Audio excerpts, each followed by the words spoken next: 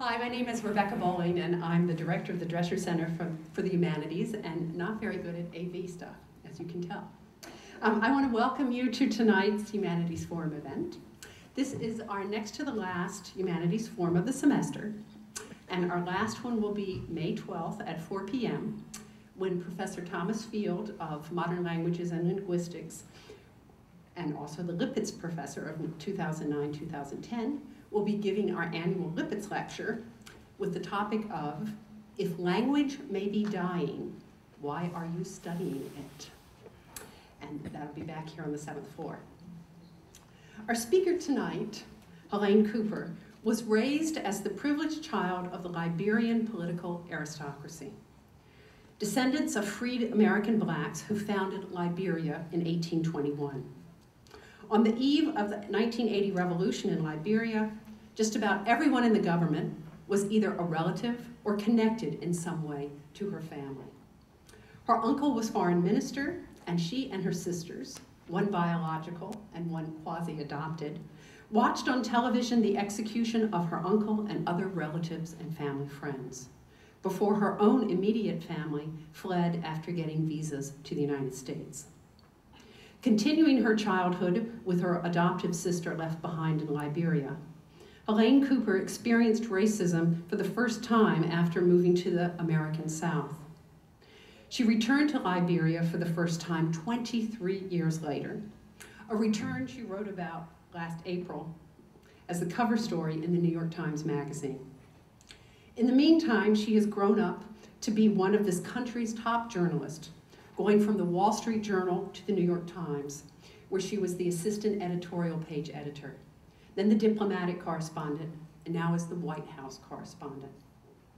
She is the journalist who often gets in the first question at President Obama's press conferences. She has won honors from various organizations, I'm not sure, it's not Mirage, but Mirage, is that how it's pronounced? Foundation for the American Dream and the Woodrow Wilson International Center for Scholars. I'd like to quote from a review of her book by Steve Clemens of the Washington Post. And I quote, "But the high drama of this story is not what moved me.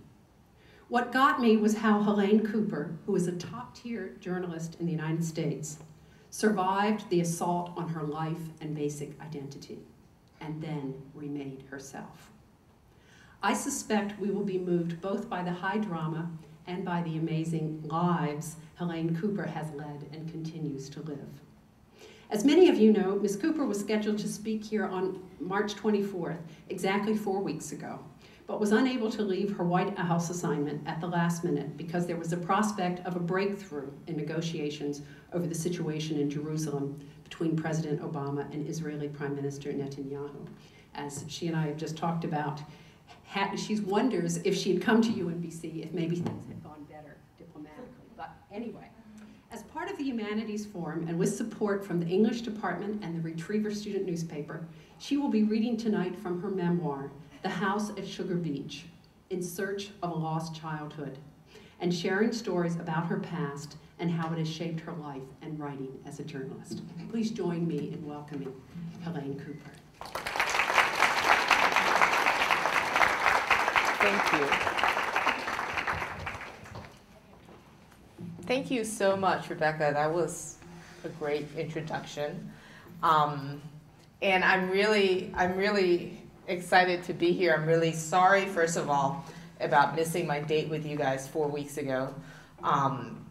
But I'm glad we were able to reschedule stuff. I sit next to, in the Times Bureau in Washington, I sit next to Scott Shane, who's from Baltimore. And he's sort of been my guide to, when I needed to leave to get here on time and all of that. I was telling him, talking about what I wanted to talk to you guys about tonight, and he was like, you know what, just forget about the book. Just if you must, read a little bit out of the book, but then let them just ask you questions about Obama, because that's all they're going to want to talk about. I was like, no, you're going to have to hear about my book first. And apparently a bunch of you here are, I was asking Rebecca earlier, how did she get students to come, and then I realized when I saw some of you asking her to sign your sheet for your teachers, that's sort of the blackmail, and she's not going to sign them until we're done, so. About 8 years ago, 9 years ago, on a very hot Friday, August afternoon, at the time I was still at the Wall Street Journal in the Washington Bureau, a few friends of mine and I busted out of the office early. This is kind of going in and out. We busted out of the office early, and we decided to, can everybody hear me without this? Okay. And we decided that we were going to leave work and go across the Chesapeake Bay Bridge to get crabs and cold beer. It was one of those really hot days, and we had the convertible down, and we're playing Bruce Springsteen, and we end up at this crab shack in Oxford, Maryland. And we're sitting on the water feeling very pleased with ourselves. And I said something about how, you know, actually my ancestors were from the Bay Area. And my friends looked at me, and they're both reporters, and they're like, what are you talking about? You're from Liberia. And I said to them, well, actually, yeah, but my family, I'm descended from the freed blacks who founded Liberia, and my ancestors are actually from this area. And I told them that evening about Elijah Johnson, my great-great-great-great-grandfather, who was on the first ship of freed blacks that left New York in 1820 for West Africa. I told them about, on my father's side, how there were 4 Cooper brothers who in 1829 left a ship in Norfolk and headed to Liberia as well. I told them about how these freed blacks, might be better if I move away from the mic and just give up on it. I told them about how these freed blacks were very courageous in that they founded a new country which they built by themselves, but how ironically they set up the same kind of antebellum society that they had fled from in the American South, except this time they weren't the slaves, they were the elites, and they took the native Liberians who were already there and looked down on them because a lot of these people at the time weren't educated. I told them about how these people, these freed blacks and freed slaves, became the political elite of Liberia and how they forged this country, which was in many ways a beacon in West Africa for independence at the time when all of Africa was colonized by the Europeans, but how ironically at this same time, these blacks were acting in very much the same way that the European colonizers had been acting in other African countries. I told them about how I was born into this political dynasty and how I grew up sort of as a princess in Liberia, a land that was a country that was extremely poor, but we were very well off. And I told them about how this whole upside down political structure collapsed in 1980 when there was a military coup. The government was overthrown by enlisted soldiers. My family was targeted and attacked, and I told them about how we ran away, and I had spent the next 20 years sort of remaking myself into this American journalist. And when I'm done with my story, they both looked at me and they're like, why haven't you written about this? And my response was the same response I always had whenever anybody asked me that question. I said, it's complicated, which is a very lame response. But that was all I had, because I knew that I could never really write my own story until I first reconciled myself with the one thing that I hadn't told my friends about that night when we sat at that crab shack, and that was my sister Eunice, the sister that we had left behind when we ran away from home and when I ran away from Liberia in 1980. When I was 7 years old in 1973, my father built a big house on the Atlantic Ocean at Sugar Beach. He had 22 rooms and 7 bedrooms. This was his dream home.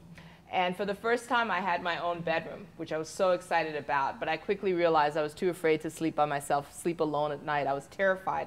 Liberia, in many ways, is very Americanized because it was founded by freed slaves, but I was imagining it's also very African, and I was terrified of heartmen and witch doctors and who knows who were going to come and get me. So my parents did what was very common practice in Liberia at the time. They went out to the native Liberians and they put out the word that their 7-year-old daughter needed a playmate. And Eunice's mother brought her 11-year-old daughter to live with us, and she would be raised sort of as my adopted or foster sister. We'd be raised as sisters. we would always know that sort of we were, you know, we were different, but she became from that point on my sister and my playmate. We didn't get along at first at all. I was a complete spoiled princess brat. And I didn't like my turf being, you know, invaded by this foreigner. Who is this girl? And she didn't like being yanked out of her house and brought to live with strangers, even though in Liberia this was common practice because the poor people often brought, and this is something that African women did in this sort of this staggering choice that they would make, where they'd rather their kids be raised where they would be guaranteed 3 meals a day and a school to go to than keep them in their poor house. And so this was one of those choices that Eunice's mother made, a very difficult choice, as you can imagine, but it's sort of the circumstances that they were in. But Eunice didn't really like the idea of being yanked away from home and brought to live with this family. It took us a long time for us to sort of bridge kind of the suspicion on both sides. We eventually, it was fear that brought us together. We were both stuck in this big, huge monster of a house. And there were rogues, we called burglars rogues, and almost every night we'd get broken into and they would steal my mom's ivory, and we would curl up in the room and imagine that all these people were coming to get us, and we were completely superstitious and all of that. And so eventually me and Eunice started dragging our mattresses down the hallway at night, and we would sleep in my younger sister's bedroom. And all the kids started sleeping in there. We sort of believed that if we all slept in the same bedroom, we could protect each other when the Hartmen came to get us. It was, in many ways, an idyllic childhood, not too unlike sort of an American childhood, except it had its unique African twist. The first section I think I'm going to read about is, I'm mixing up. I usually have my usual routine, but I think I'm going to mix it up a little bit tonight. This is 1977. I was 11 years old. Life's big events took place at the Saturday afternoon matinees at Relda Cinema. It cost 75 cents to get in, plus 25 cents for popcorn with extra butter. There were always 2 movies, an American movie and a kung fu movie. Eunice and I wore short shorts and white go-go boots that Daddy bought us from America and strutted down the aisles, pretending that we were looking for somewhere to sit. Really, we were just scoping the place out to see who was there. The American movies were always raucous because Relda showed big action Hollywood blockbusters that proved how much white man can lie. The phrase, "Oh, white man can lie, oh," was well known in Liberia. It dated back to 1969 because no one in Liberia really believed that Neil Armstrong walked on the moon. "One giant step for mankind," said Neil Armstrong. "Oh, white man can lie, oh," said Liberians. That was the litany for us at Relda whenever we watched the American movies, especially the ones that showed robots and space travel. After the first American movie of the matinee, there was intermission, and the lights came on, and we could see who all were there. By the time the kung fu movies came on, everybody at Relda had regrouped to sit with different friends. One Saturday near Christmas time in 1977, a boy approached me at Relda to ask for my hand in girlfriendhood. His name was Lawrence Lincoln, and he was the native Liberian adopted son of a wealthy Congo family. I wasn't much interested in boys yet beyond my crush on Fidelis, our driver, but I wanted to seem cool, and Othello, my cousin, and Eunice both advised me to accept this rare proposal. So I gave Lawrence what I thought was a husky yes, as instructed by Eunice and Othello. "Let's give it a try," I said. That night back at Sugar Beach, Eunice and I sat on my bed plotting for hours how I would leverage this new relationship to make the 2 of us more popular. "Now that you have a boyfriend, other boys will come running," she said. "You and mine will come all the way to Sugar Beach South." For 3 Saturdays straight, Lawrence and I went to Relda and sat apart during the first movie of the afternoon, giggling with our cousins. Then, when the kung fu movies came on, I left Eunice and Othello and went and sat by myself, making sure there was an empty seat next to me. Lawrence slipped into the empty seat and put his arm around the back of my chair. We never spoke, just sat there in the dark, watching Bruce Lee wreak havoc for the usual killing of his teacher by gangs in Hong Kong. 2 weeks into our relationship came Christmas season. I didn't know what to get Lawrence for a Christmas gift. Othello, who also had a boyfriend, Ronnie Weeks, was way ahead of me.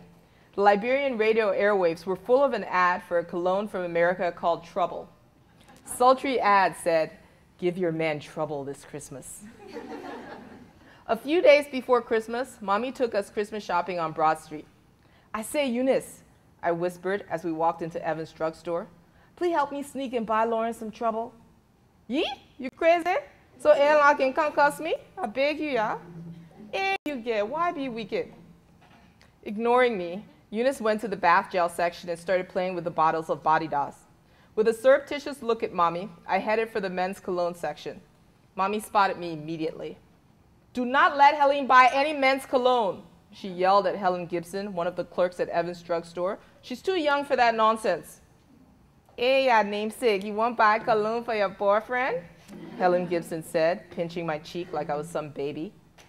Mommy trooped us over to the bookstore across the street and made me buy a copy of Huckleberry Finn for Lawrence. I was mortified, but I gave him the book the next day at Relda. "Merry Christmas," I muttered. He gave me $1 and a silver-plated ring. Othello came walking up to us. We were standing at the side of the door of Relda. "What Helen gave you for Christmas?" she said, smirking. "She gave me one book," Lawrence said. "What you gave Ronnie?" Othello had clearly been practicing, waiting for this moment. "I gave my man trouble this Christmas," she breathed sultrily. The next Saturday, we were watching Bruce Lee's Enter the Dragon, sitting next to each other at Relda, when suddenly Lawrence leaned over and kissed me on the corner of my mouth. It was wet. I jumped out of my chair and bolted to the girls' bathroom. I stayed in there for about 15 minutes before going back to Lawrence and breaking up with him. "I don't think it's working out," I said. He looked at me. "I hear you've been going around telling people you were going to break up with me," he said. "No, I haven't," I denied, even though that's exactly what I had been doing. A few days before, Nimali, a schoolmate, had asked me if Lawrence was my boyfriend. Acting on Eunice's instructions for leveraging our newfound popularity, I told Nimali yes, but added, "not for long." I was trying to make myself seem like a player. I should have known that Nimali would spread it around, and now Lawrence had heard and his feelings were hurt. Confronted, I lied. "I said nothing like that. Nimali is a big fat liar." Now I'd impugned Nimali's honor, and she and her friends had already beaten me up once before, 2 years ago. In the days that followed, the accusations flew. The next Saturday at Relda was clearly going to be a showdown between Nimali and me, and her friends. The last time they had beaten me up was at least in the privacy of the girls' bathroom at ACS. Now this would be in front of all of Monrovia society at Relda. "Eunice, what would do?" I wailed to Eunice the Friday night before the big fight day. I was shuffling around the TV lounge while Eunice watched Mission Impossible. I loved that show, but this was no time to be thinking about exploding tape recorders. My butt was about to get beat in public. "But what made you go lie so?" "I don't know." Eunice looked at me. I was puny. "They would beat you for truth." Eunice took me outside to the ocean side of the house to teach me how to fight. The waves from the ocean were pounding the shore so loud we had to shout to hear each other. The lesson was coming a little late since the showdown was scheduled for the next day, but I was desperate. "Okay, yeah, what you gonna do if she kick you?" Eunice said, kicking me in the stomach. "Ow!" I toppled over backwards into the grass. "But you lazy, oh. What you kick people like that for? How you learn how to fight if people can't kick you?" I got up, wiping the back of my jean shorts where wet grass clung to my backside and scratched my leg. "Mosquito not bite me." I knew I was acting like a sport princess who deserved to get her butt beat. Tears were starting to rise. "Eunice, what would do?" She was shaking her head, completely disgusted. "The girl ain't touched you yet. You already crying?" Turning, she walked around to the front and went inside the house, and I walked behind her. As we crept down the hallway toward the bedrooms, the house was still except for the rattle of the various air conditioning window units. Daddy's central air conditioning had long conked out. Eunice quietly opened the door of Marlene's bedroom and we crept in, sliding onto our respective mattresses on the floor. The silence extended for 10 minutes. I could hear Marlene's deep breathing. She was fast asleep. I couldn't hear anything from Eunice, though, which meant she was awake. "Eunice," I whispered. "Oh, stop whining. You think I would let anybody beat you?" Her stutter was back. She was fed up with me. The next day, we went to Relda at 2 p.m., as usual. My heart was in my mouth. I knew our fight was unofficially scheduled for after the show. That's when all fights happened. It would be in the parking lot in front of Relda, just as the parents and drivers were picking up their kids. That's where everybody congregated to draw out the long goodbyes before going home. I trailed out of the cinema after the show, clenching and unclenching my fists. The group was assembled outside, waiting for me. I saw Lauren sitting on the fence, slightly apart, watching the whole thing. Nimali, flanked by her awful friends, stood to one side. In front of them was an empty space where I was supposed to be. I hovered in the doorway. "Come on, Helene Cooper," somebody yelled. And then I saw them. Surrounding my side of the fight space was Eunice, Vicky, Othello, Cyril, Michelle, even Marlene. They were clapping for me. They were all primed and ready to jump in. I had backup. I swaggered over to Nimali, hands on my hips. I paused dramatically, waiting for the place to quiet down. And then I spat out, "What is lying gonna get you, Nimali? Silver and gold?" I never gave her a chance to open her mouth. All of the strength of my sisters and cousins were flowing through me. The blood I got from my grandmother pounded through my veins. I cussed her out. Then, flanked by my sisters and cousins, I flounced away into the waiting Mercedes-Benz with Fidelis at the wheel. We peeled off in a righteous cloud of dust. It was a Merry Christmas after all. God, when I go back and think about that time, I just realized just how horrible I was. Writing this book was enormously difficult for me because there's so much. Part of how, a lot of people in my family have dealt with trauma was to just shut it down and move on. And I sort of acquired that habit as well. So going back and trying to revisit really painful parts of my life was difficult. I was really happy to visit happy times in my life, like, growing up and boys and going to the beach and hanging out with my sisters and my friends. But a lot of the other stuff was incredibly, incredibly hard. It's almost as if you have a scab or a wound that heals, and then you go and you pick at it and it starts bleeding again. And that's what I sort of often felt like when I was going back to some of the harder things, like going back to the day when the soldiers came to our house and my mother sacrificed herself for me and my sisters, or going back to the day that my Uncle Cecil was executed on the beach, or going back to the day that my dad died. When the military coup happened in Liberia, overturning the government and 150 years of rule by the Congo elite, it really upended my world.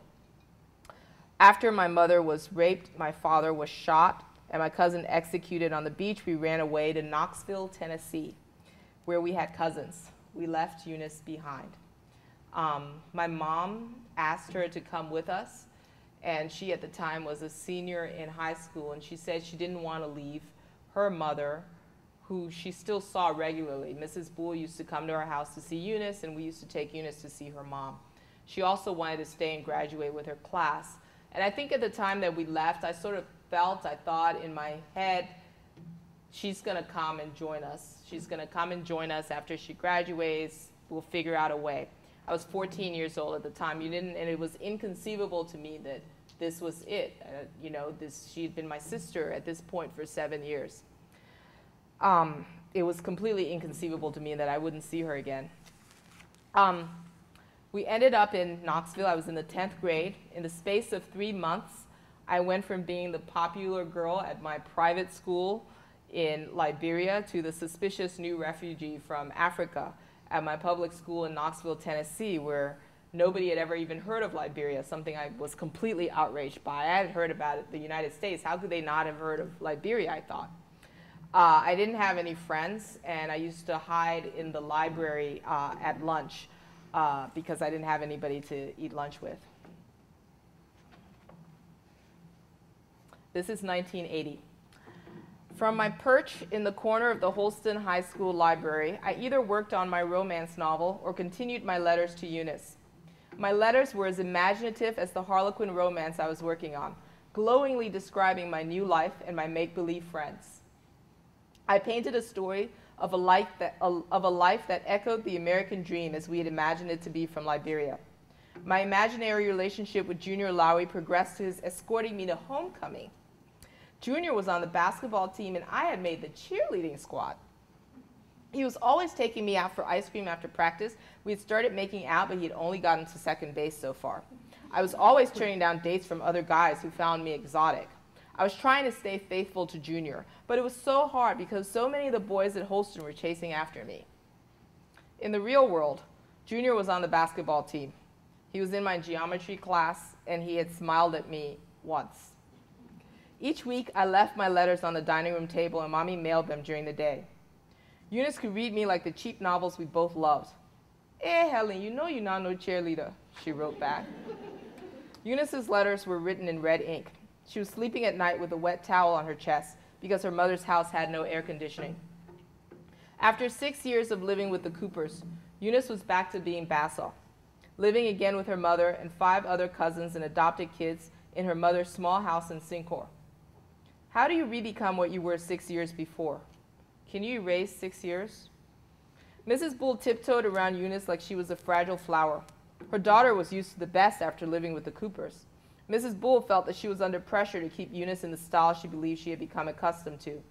She put aside the plumpest and juiciest crawfish from the cassava leaf in the afternoon for Eunice because, she told the brood of stray children who hung around the house looking for handouts, there was now a VIP living there, Mrs. Cooper's daughter. She called Eunice Mrs. Cooper's daughter. Eunice's mother told the other kids in the house to make sure they left the good rice for Mrs. Cooper's daughter. She spent her scarce money on shampoo and conditioner because, she told one and all, Mrs. Cooper's daughter was used to using real shampoo, not the rough caustic soda soap that many Liberians use to wash. Being in Knoxville for me felt like straddling 2 worlds. There was my physical world, with the monotony of going to school every day where no one talked to me, and coming home to watch General Hospital with Marlene, and occasional trips to Sizzlin' Steakhouse with Mommy. At night, Daddy called from North Carolina with updates about his new job as an accountant with a company in Durham. We could never talk long on the phone, though, because it was long distance and cost 10 cents a minute unless you called after 11 p.m. When we lived at Sugar Beach, if we wanted to talk to someone, we went to their house. Then there was the world in my head, the one in Liberia, pre-April 12, 1980. That was the world I cared about, the world that I missed so much. That was the world filled with beautiful, ripe smells of dried fish and tropical flowers. The world was filled with people I knew and people who knew me. It was filled with the deep-to-the-bone knowledge that I was somebody, and I came from somewhere, a world that Elijah Johnson and Randolph Cooper and my ancestors had built from scratch through blood and sweat. I started very early on in Tennessee, and then when we moved the next year to North Carolina, focusing on the TV news. I used to love watching ABC World News Tonight because Britt Hume from the State Department would stand in front of the State Department, and there would be all these flags behind him, and I would imagine I could see the Liberian flag. And I felt like it connected. Even though nobody around me, I thought, at my school knew about Liberia, there was somebody out there that did as well. That sort of started my deep interest and abiding interest in news. It felt to me as if the journalists, and at the time it was the Iran hostage crisis, there was all this stuff going on, and it felt to me like the journalists were out there in the world. And the idea of being out there in the world to me felt as if I would be closer to Liberia. If I was not landlocked in Knoxville, Tennessee, if I was traveling, I would be somehow closer to home. It's a really weird, psychological. I'm sure some psychiatrists could have a field day with me. I also read All the President's Men my junior year, and at that point I was like, this is it. This is what I want to do.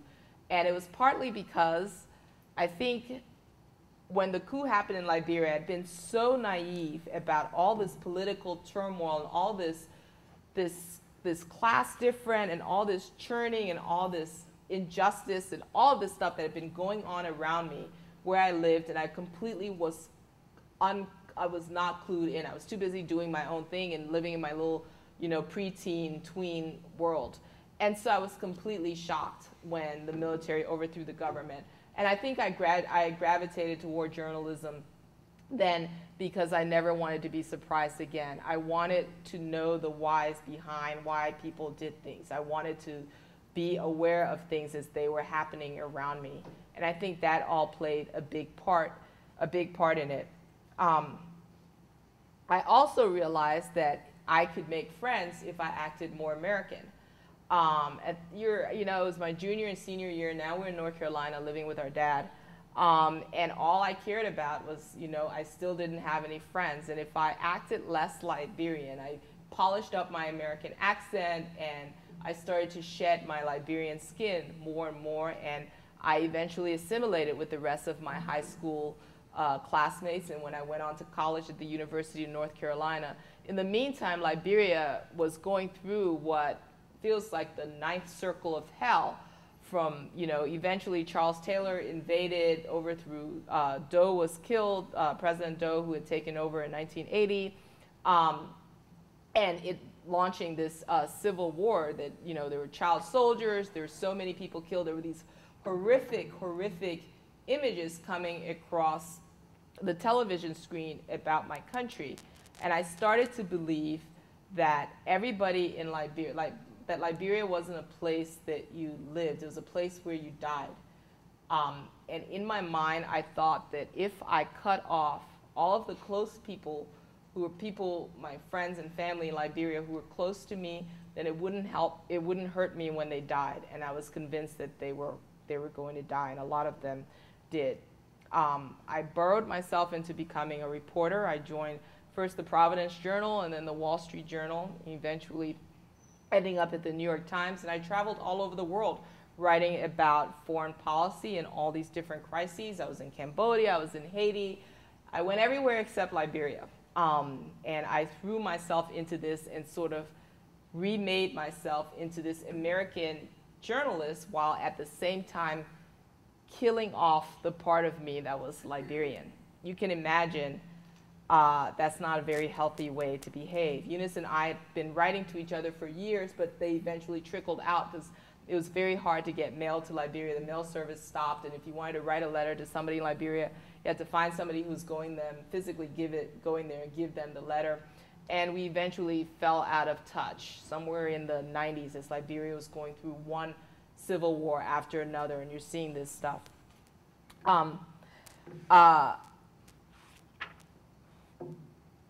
All of this sort of literally came crashing down on me eventually, as you can imagine, because this is not emotionally or psychologically a kind of healthy way to go about your life. So the last two parts, I'm going to just finish up with two quick sections and then open it up for questions. But I've been traveling around all over the place. I had just come back from, I was working at the Wall Street Journal at the time. I just come back from Kuwait, and Kuwait inevitably led me to, you can imagine, Iraq. It was 2003.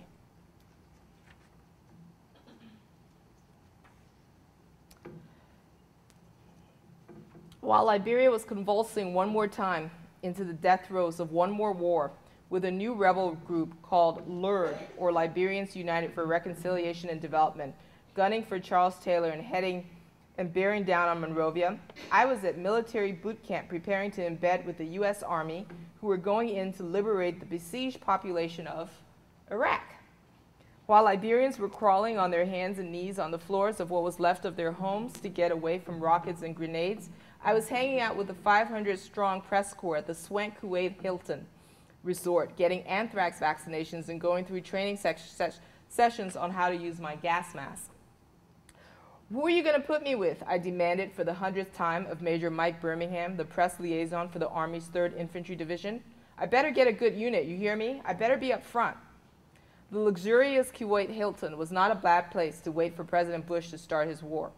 During the day, I shopped with my colleagues for Desert War sundries that we forgot to get when we were in the States. Lip balm, canteens, extra batteries for our Thuraya satellite phones. I really wanted some night vision goggles, but they cost $1,800, the same as the expensive French-made flak jacket recently purchased for me by the Wall Street Journal. And I knew there was no way that the journal bean counters would turn a blind eye to the additional expense. Wall Street Journal reporters Michael Phillips, Nick Kulish, and Yaroslav Trofimov were in Kuwait with me, and the four of us were our own band of brothers and sister in arms. We commandeered Mohammed, a hip, cool, Beatles-loving Lebanese taxi driver who traveled with $5,000 getaway cash in his socks. Mohammed took us to the mall during the day and to the pool hall of the go-kart tracks at night. He took us to Kuwait City, Kuwait City's only outdoor gear store, where a tailor measured us for khaki multi-pocketed vests and cool cargo pants. I only want pockets around my knees, I ordered the tailor, standing with my arms outstretched as he measured my surprisingly shrinking waist. No pockets around my hips, they'll make my butt look fat. We were all four rapidly losing weight in the time we had been waiting around for the war to start, because there was no alcohol to be had in Kuwait City, at least none that we could find. We had long finished the scotch that a friendly Marine had smuggled in for me in a Listerine bottle. Minty scotch actually tastes best if you use 7-Up as a mixer. Every night we hung out with the other reporters and bemoaned the lack of liquor. One night a group of CNN reporters spread the word that they had smuggled in a case of wine, and we all rushed to their chalet at the Hilton. It turned out to be altar wine. We drank it anyway. When we weren't out shopping, we spent our time searching for a Thuraya satellite. The Journal had issued us both Thuraya and Iridium sat phones, along with laptop computers that would allow us to file our war stories from the desert. But the Thurayas and Iridiums were both finicky in completely different ways. The Thuraya could hold a signal for days on end, and you could hear someone 10,000 miles away as clear as if they were right next to you. But first you actually had to find and lock onto a Thuraya signal, which we discovered we could only do from the rooftop of the Marriott Hotel in downtown Kuwait City. "We are so screwed," I said, after Michael and I blew our entire day on the Marriott roof trying uselessly to lock into a satellite. "What's the point of getting ourselves practically killed in a war if we can't call home and say we're getting killed?" On other days, we watch war movie DVDs on our laptops, The Dirty Dozen, Three Kings. As the days spread to weeks and then a month, I found myself actually praying for the war to hurry up and start. "Screw the UN," I muttered at another alcohol-free journalist party. "I can't take this waiting anymore." The next day, Mohammed took us back to the mall. He had to drive at exactly 64 miles an hour because all cars in Kuwait are wired so that when the driver hits 65, an annoying beep beep sounds to alert you that you are driving too fast. We listened to the radio, and Nick started chatting to Mohammed about music. I stared at out the window at Kuwait City as we passed the Fuddruckers restaurant. I heard a familiar intro, the beginning of Michael Jackson's song, Liberian Girl, from his 1987 LP, Bad. A woman whispered seductively in Swahili, since Michael Jackson apparently didn't bother to find out that we don't speak Swahili in Liberia. The gloved one started to croon, "Liberian girl, you came and you changed my world." Just, you see, I can't really sing. Nick, laughing, asked Mohammed to crank up the volume.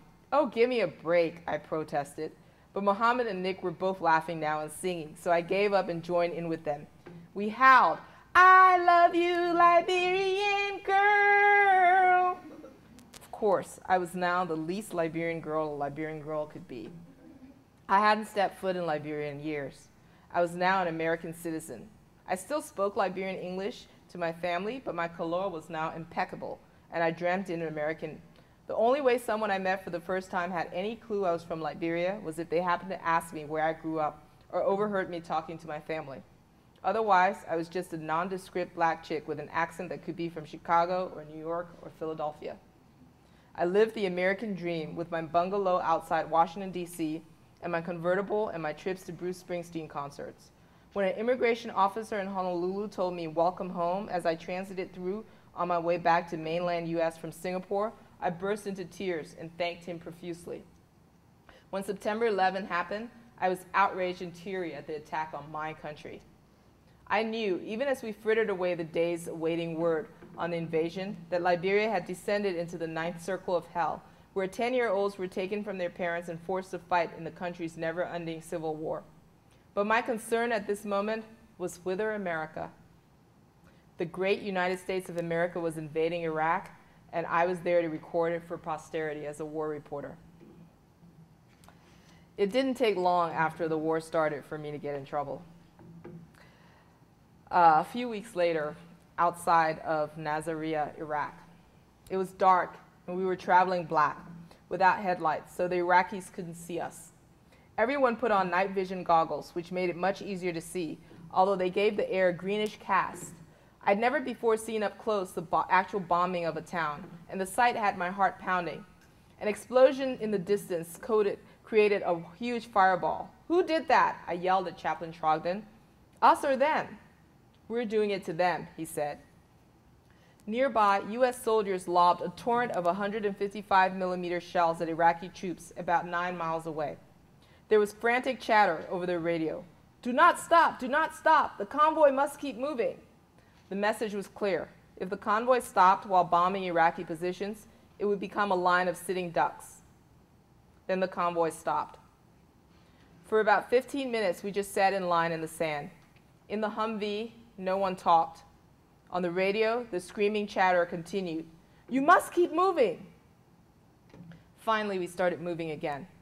A series of 7 deafening sonic-like booms went off just to the left. At the wheel, Specialist Miller started cheering. The MLRSs, he yelled, clapping his hands. We had just used multiple launch rocket systems to fire 12 rockets containing cluster bombs on the Iraqis. As they landed, fireball after fireball exploded. I tried to drown out Specialist Miller's cheering and the sound of the shelling. My palms were sweating. I was getting overwrought. What must it feel like to be on the receiving end of all of this TNT? No sooner did that thought enter my head than our Humvee burst open in a thundering, violent crash. We were hit. My first thought was no thought. It was pain, a sudden searing, explosive pain in my back, so intense I knew I was mortally hurt. My head was crushed into my spine. I couldn't breathe. There was yelling outside. It took me several moments to realize that I was the only one in what was left of the Humvee. Somehow both the chaplain and Specialist Miller were gone. I had been sitting in the back seat, but now my head was pinned to the steering wheel. There was a crushing weight on my back. Outside, shouting, "Get her out of there!" The only part of my body I could move were my fingers, which were pinned against my trousers. I felt a warm liquid oozing through my chem suit. Then someone was reaching into the Humvee to touch me. Then another yell. "Medevac, medevac, she's bleeding out, she's bleeding out." "I can't move," I yelled. I was slowly realizing I wasn't dead yet. We hadn't been hit by an Iraqi bomb. A tank, one of ours, had run over my Humvee, crushing the vehicle and pinning me to the wheel. Chaplain Trogdon and Specialist Miller, in the front seats, both got pushed out either side of the Humvee as it crumpled. I was not so lucky. Or was I? After what seemed like hours, but were more like just 5 minutes or so, somebody figured out that since the tank hadn't been so much as scratched, they could just back it up from on top of me. They pulled me out of the now crushed Humvee and spread me on my back in the sand. Someone began to examine me. And in that moment, as I lay in the sand in the desert, my chem suit soaked with what turned out to be oil, not blood, I thought of Liberia. I shouldn't die here, I thought. What a stupid place to die. What a stupid war to die in. If I'm going to die in a war, it should be in my own country. I should die in a war in Liberia. I went home after that to look for my sister and to sort of begin to reconcile myself with my past, with my childhood, with what I had become, and with my own family's role in what had happened to Liberia. And I guess this book is the rest of the story that I didn't tell my 2 friends that day we went over the Chesapeake Bay Bridge to get crabs and cold beer. That's my presentation, and I'm happy to answer any questions you guys have, including any ones you might want to ask about covering President Obama.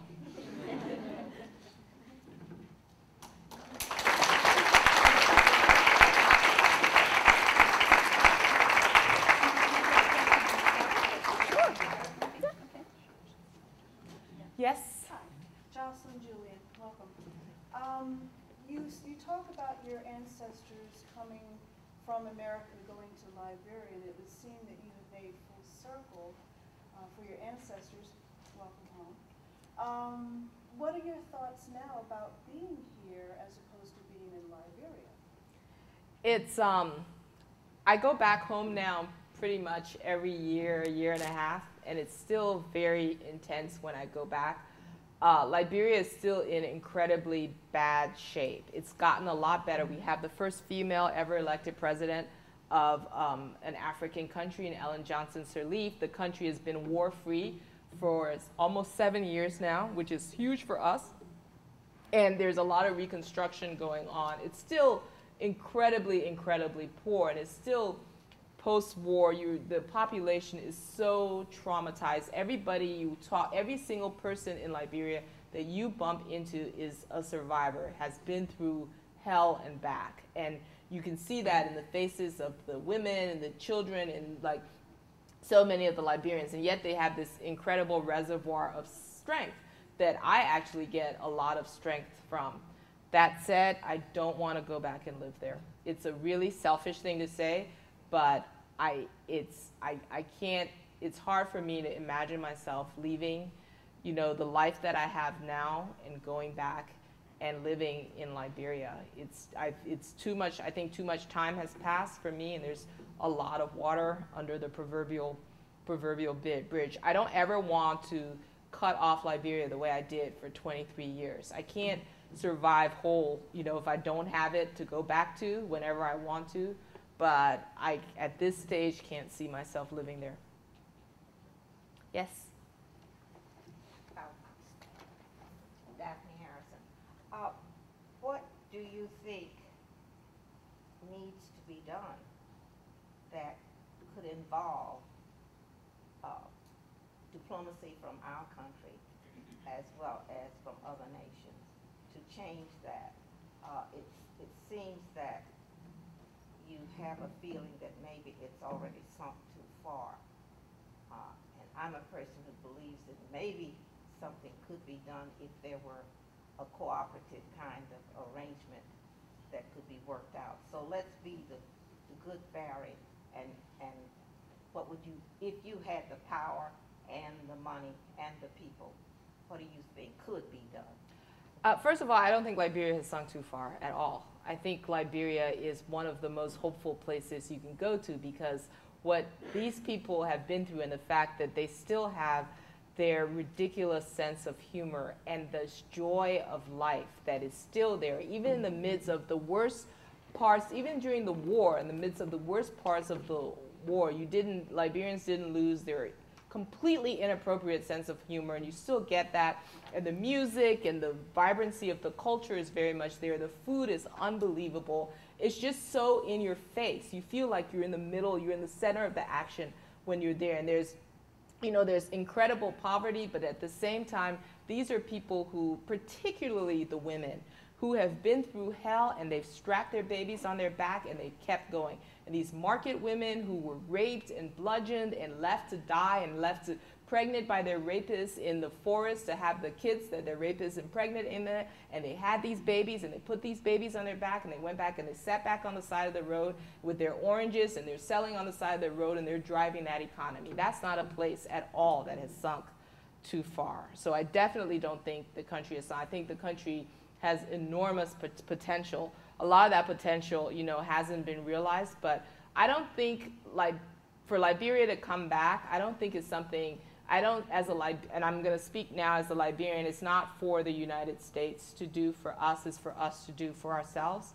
What I think Liberians would love from the United States is more aid, and more foreign aid, and more people, and more capital, and all of that. But I think the decision has to be made, and I think is being made within Liberia itself. I think the election of Ellen Johnson Sirleaf in 2005 was huge, and this showed, you know, this was done by the women there, and the women there are, I know I keep harping on this, but they are incredible. In many ways, they're the ones, I don't know if you've ever seen this documentary, Pray the Devil Back to Hell, about how these women organized during the last months of the Civil War to just stop and force these guys to get to the peace table and negotiate, and push them to negotiate on Charles Taylor's eventual, you know, banishing from the country. But I think it's much more in our hands as Liberians than it is for the outside world. Yes? Brigitte Fessenden, I was wondering, did your family, or did you overhear them ever talk about this history between America and the colonization and what it did in the beginning and the development of this? Absolutely. We talked about... You were only 14 when you came, but... Yeah, we talked about growing up. I was, you know, my mom always told me about Elijah Johnson and getting on that first boat. I didn't really believe he existed until I started working on my book, and I found his journal through some offshoot of the Library of Congress. It was the journal that he kept when he was on the ship, the Elizabeth, that sailed from New York to West Africa in 1820, and that just blew my mind to see his handwriting and all of that. But now you're asking me, I sense that what you're actually asking me is, did rich people sit around and talk about why they were rich? And that's something that if you go all over the world, people don't exactly, you know, sit, and it's very much, they certainly talked about politics, and they talked about, you know, the rice riots, and they talked about, you know, the poverty in Liberia, but, you know, I don't know, do rich Americans sit around and say, you know, how did we get here? Right, but not so much that, but I just wonder, I mean, this is sort of basic, did people think it was a good historic idea to, as you know, this whole idea is the Back to Africa movement. A good thing or a bad thing. We were in like, at the time, and see, you got to separate into, you know, the before, let me stop. It's easy with the benefit of hindsight to look back and say, oh my God.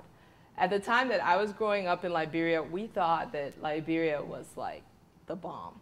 We would look around and there were all these coups going on in all these other African countries, and we'd say, look, it's not happening here. You know, we were never colonized by Europeans. You know, we're so great. Look at how, you know, it's ruled by black people and blah, blah, blah, and we got our stuff together and yada, yada, yada. And we didn't sit around and look at the irony. I certainly didn't. I was 14, but look at the irony of the fact that we were acting like the Europeans in all the other African countries. So, you know, I can see that now, but if you're asking whether I, you know, saw that before as a child, no, I didn't. My parents certainly discussed it, not that much with me. They certainly discussed it with me a lot more after the coup. And I remember my dad used to get into these big, huge political arguments with people all the time. And there was definitely the feeling, even within the elite class in Liberia, that you needed to change, that this two-tier system was ridiculous, and there were some people pushing for change quickly and some people saying, no, you got to do it slower, and that was, you know, and that wasn't fast enough for most of the rest of the population with good reason. Any other questions? Yes? Yeah, I'm from Liberia, and I've seen your magazine. I keep track of how you're doing. Uh-oh. And I've been here before the coup. I was here when Tubman died. I was here when Willie Tubman died. I was here when Doe died. I was here when Charles Taylor was arrested. Have you been home? I haven't been home. Last time I was home was 82. Wow. So I own my own business, but through friends, they heard about you and they told me, they you should come. My question to you, being that you went to school in the South, you're a journalist, what's your observation regarding African American in this country and the knowledge they know about Liberia, even though your ancestors left here and went to Liberia? But my knowledge is that very little, if anything, an African American will go to Ghana or Tanzania first before they think about going to Liberia. And my question to you to share with these folks is, why is that? Is there any reason based on your experience, your journalism? What have you observed? I would like to share with these people, because the reason I asked this, about a month ago, in my church, we have an international organization, and I did a presentation paper on Liberia. And at the end of my presentation, I left the question with them. This is purely African American church. When you live here in this room, I said, think about why is it that you have all these great men that left here, sacrifice their life to go to Liberia, to settle in Liberia. Why haven't you followed up and forgotten about it? It was very emotional at the end of my presentation. So I would like your take to see, would what you have seen to share with this group? Nobody's ever asked me that. Thank you, sir. And I think you need to go home for a visit. I don't know the answer to your question. My guess would be that Black Americans we're all descended from slavery. And that's where the first Black American identification with Africa is going to come from, which is why Black Americans who are interested in Africa are going to go to Ghana, because that's where their ancestors, that's not the only place, but they're thinking they're going to more quickly identify with the fact that my ancestors were taken as slaves from West Africa or Central Africa, passed through the Congo River, and ended up on these slave ships and ended up here in the United States. So if you're a Black American and you want to reconnect with Africa, that's the first place you're going to think. You're going to think, I want to reconnect with where the people I descended from came from. Not necessarily with what these guys who were brought over here as slaves with me decided to go and do, which is they decided to go back to Liberia. That's a complete split. You know, so that's not, I don't think there's an immediate natural bond or affinity that there will be, because if you're looking at that, and if I'm looking into my own history and what, the first place I'm going to start off is where the people I'm descended from came from, not some choices that people who I had nothing to do with, made to go back to Liberia. I don't think the lack of knowledge about Liberia is limited to Blacks by any stretch of the imagination. I don't think all around the world, everywhere I go, Liberia just doesn't really register. It's a small country. It's not got, and it's most sad for me in the United States, because Liberia is founded by an experiment in the United States, and it's so wrapped up in American history. And Liberians, above all else, love the United States. There is nowhere else you can go. I mean, no matter what is going on in this world, you go to Liberia and they will lie down for you. There's this, they idolize America. And the fact that America doesn't really pay that much attention to Liberia has always been kind of sad to me. I just want to add to this. There is a sister state relationship between Baltimore and Maryland as a state, between Gabarna, I hope I say that right. Banga. Banga. Area. And so the effort to do cultural and other exchange between the two cities are fostered through that. Yes. You know about it? Yeah. Your point about idolization of the U.S., do you think that's based off of a shared history, shared culture, or based off of the U.S.'s global effect? It's all of the above. It's very much shared culture. We still use the American dollar. I mean, there's Liberian currency too, but it's virtually not really worth much. And so we had for instance, the police officers growing up wore New York City police officer uniforms. Our flag looks like the American flag, except it has one star. Our Capitol is named after President James Monroe. It's very much, and we were founded by American slaves. So it was America. We were really colonized by America. That's its history to start with, and then it goes on to, to everything else. And of course, it plays the American culture as well. Very much. When you look at our food, a lot of Liberian food, the reason why Liberian food rocks is because it incorporates the best of West African cooking with the best of Southern, gumbo, okra infused type stuff. And it is the best food you're going to have anywhere. I'm going to stop talking about it because I'll get hungry again. So I just wrote a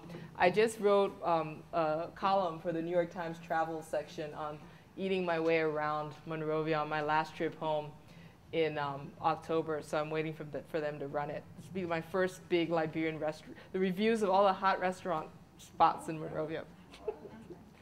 Yes. I was wondering, you said on your trip home, your first trip home after 23 years, you wanted to find out what happened to Eunice. Did you find out what happened? You want me to give away my whole book? There's a reason I stopped on page 308. Is anybody planning on reading the book? Am I going to ruin it for them or whatever? It's sort of. We want to know the in-between part. Huh? We'll want to know the in-between part. Okay. I found Eunice.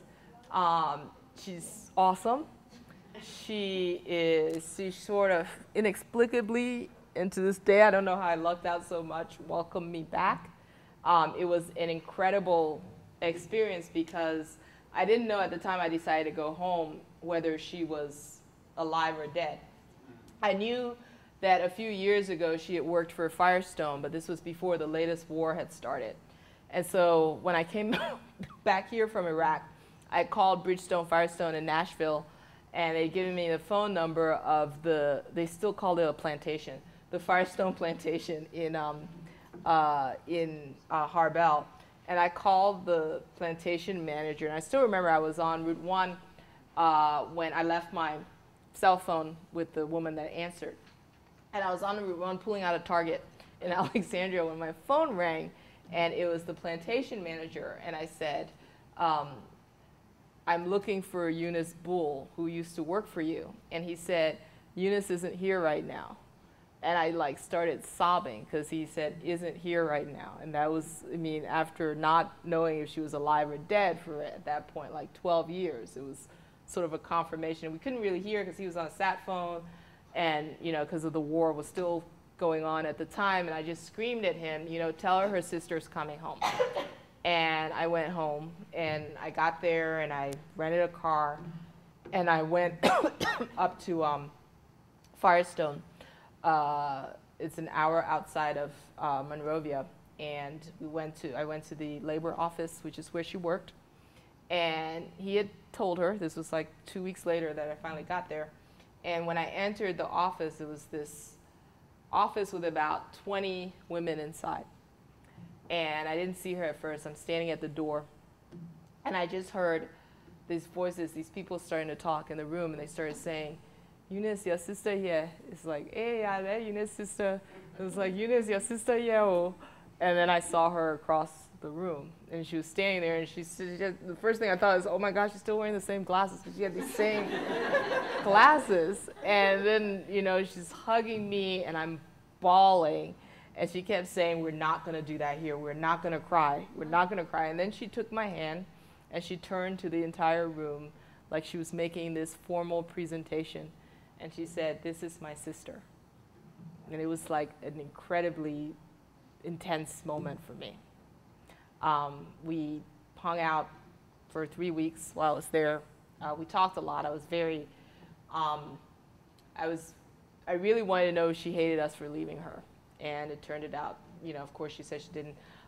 She'd just gotten married, and she had recently, after I left Liberia, she had a daughter, and it was funny because she was on the way. She came to visit for the first time in 2008. We had tried for years to get her a visa, and the American embassy kept turning her down, as they were convinced that she was, you know, they got to keep immigrants out or whatever. And finally, she got the visa in 2008, and she came here to visit, and I got her, this is a funny story. I got, for some reason that I can't even, Laura Bush liked the book. And it went around the White House, and we were invited to the White House for a private Oval Office session with George Bush. And so we went to the Oval Office, me, Eunice, and my sister Marlene, and we met with Bush in the Oval Office for 15 minutes, and Eunice got a picture, a photo taken with Bush. She called me a couple of days ago to say she's coming back because my sister Marlene is about to have a baby, and Eunice wants to come to be here for the baby. And I was like, you didn't even call me, because before, you know, she would say, I want to try to go to the embassy and try to get another visa. And I was like, I'd write all these letters, and they would say no or whatever, and it was always really hard. I was like, how come you didn't even call me to get, you know, to start the ball rolling, to write the letter, you know, and all that for your visa? She was like, I just took the picture of me and George Bush. They gave me my visa right away. So we're texting on the phone. I was driving up here tonight, so she should be arriving on May 21st. I got to get her a picture with Obama now. Yes? What, if anything, surprises you about President Obama?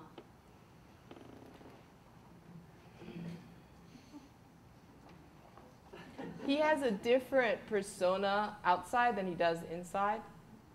You know, he's really great when he's on, you know, out in the crowd giving a speech. He's very, you know, he's very charismatic and a very politician way, what surprised me is how much the people who work for him are scared of him.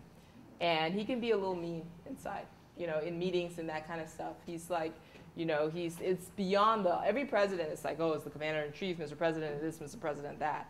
But he doesn't suffer fools very gladly. And he's read the briefing book, and so he doesn't want you telling him something that he already knows, and he's very, you know, let's get to the point, let's run this meeting, let's do this really quickly. Any other questions?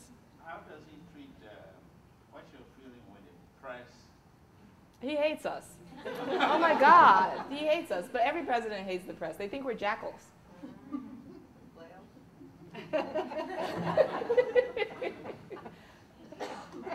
They don't, I mean, but yeah, but that's good. You don't want them to like you. What about his press secretary? There was a big article in the New York Times about a week ago about him and his attitude. That was in the Washington Post. That article wasn't in the New York Times. But you didn't write it yet. But what's your feeling about I don't think Gibbs likes reporters much either, but he's very, I mean, he's definitely, he can talk. Robert Gibbs is capable of great stretches of talking without ever saying anything, and that's quite a gift. He is able to, this is his ability to filibuster, where, you know, he's going on and on. If you look at what he says, he hasn't answered your question, and he's not only hasn't answered your question, he's talked for like 20 minutes and has not said anything. And that's a gift. And that's the gift of, you know, like the best press secretaries, I think. Because a lot of times they go into this stuff and they very much just want to get out of it without, first do no harm, without, you know, taking the policy any further than they want to take it. And so I think that's Gibbs probably his greatest gift. I see my time is up. Well, I think we're going to give you a respite here. Thank you. And the bookstore has come and has copies of your book if you're willing to sign Sure. for anyone that wants to buy it. And then we also have a reception in the corner. And so please join me in thanking Helene. Thank you.